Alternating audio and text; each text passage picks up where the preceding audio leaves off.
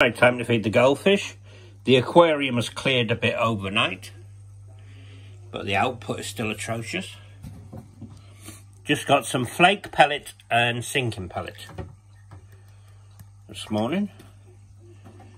I like to mix it up a bit. Did I put enough in? Yeah, that's enough.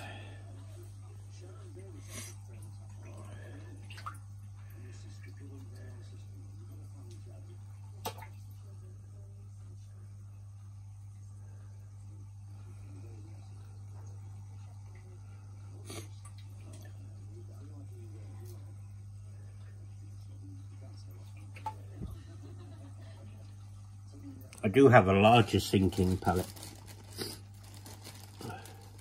Well, I would put some of them in if I could get the fucking packet open.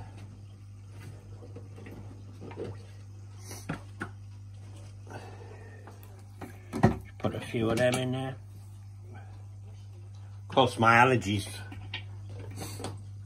Allergic rhinitis every single morning. Every single morning. It's funny, I take the steroid spray though, and then I don't have it again till the next morning. Has anybody else got that, allergic rhinitis?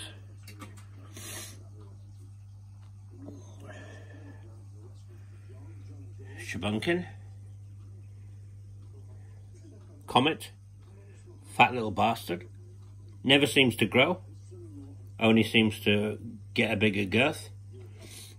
Weather loach, 6 inches. Comet, short finned, beautiful fish. Beautiful. But I think if that big comet downstairs passes away from the swim bladder, which it looks like is going to happen, I think I'll probably move that one back downstairs. Just have these two as a pair upstairs. I was thinking about bringing that koi back up here for a few weeks. It ain't going till it's about 8 inches, so it's going to be with us for a considerable amount of time because it's still only 3. But anyway. But yeah, it's cleared a fair bit there. But it hasn't got that polished look. This thing is... It's a waste of space in the tank, basically. It's 10 inches tall and probably 3 inches from the widest point. It's literally a waste of space. Look at that. It's meant to filter 500 litres an hour.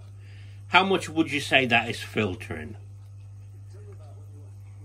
I would, well, it's probably filtering 50 to 80 litres an hour at that pace. Anyway, I'll have to take my steroid spray, so thank you if you watched this, and I'll see you in the next one.